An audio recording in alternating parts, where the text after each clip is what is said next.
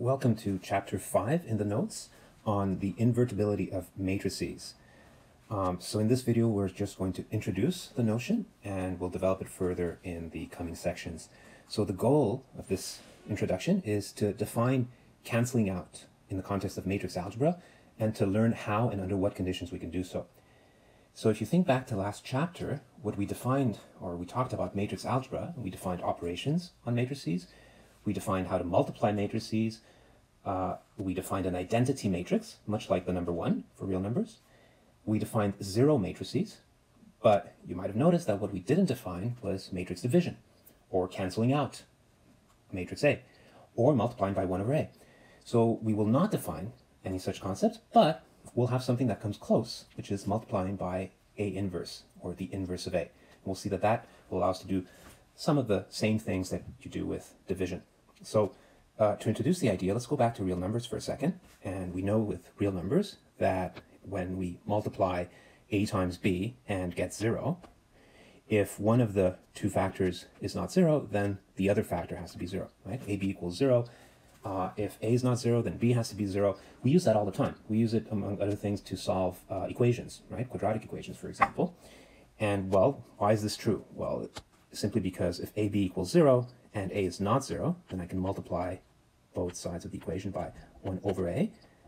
So 1 over A is the reciprocal of A. Another way of writing that is A to the minus 1, right? So that is the reciprocal, or we can call it the inverse of A, the multiplicative inverse of A.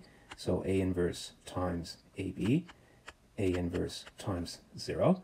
And of course, A inverse times A, or 1 over A times A, is 1 times B equals 0. And that is simply B equals 0. And so that's what we mean by canceling out A, or multiplying both sides by A inverse.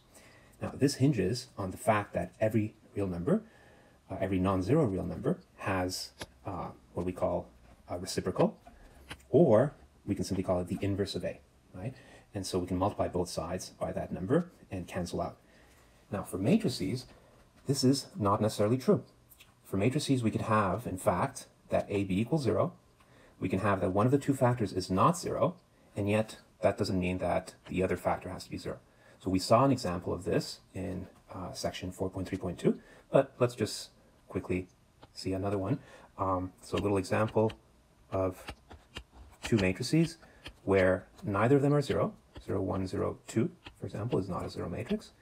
And let's say 3, 4, 0, 0.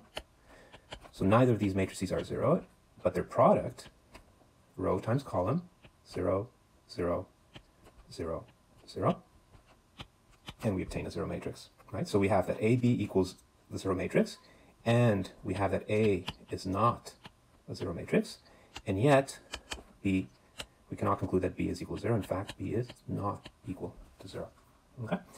And why is this the case in this example? Well, simply because this matrix A, in this example, does not have an inverse. If it did, right, if A was invertible, so this is a terminology that we're going to be using in the next section. If A was invertible, i.e.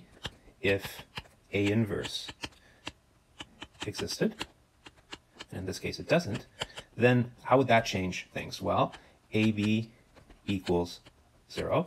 If A inverse did exist, we could multiply both sides by A inverse, just like we did with real numbers earlier. And in this case, A inverse times A would be the identity matrix rather than the number 1. And that, of course, would simply give us B equals 0. So as you can see, in this case, if A was invertible, then we would come to the conclusion that B has to be 0. So what we're going to see in the next section is, when is this the case? What matrices have an inverse? And if so, how to find it.